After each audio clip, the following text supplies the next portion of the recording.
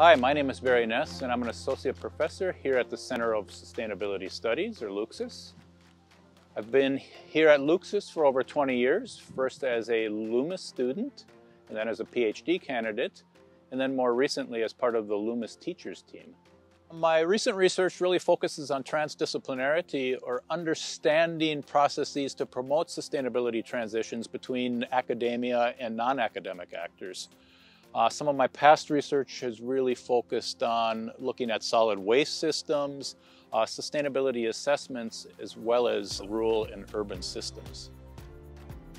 I am the course coordinator for the LUMES program Sustainability Science course. I'm also the coordinator for the Knowledge to Action course, and I am a thesis examiner for LUMES theses.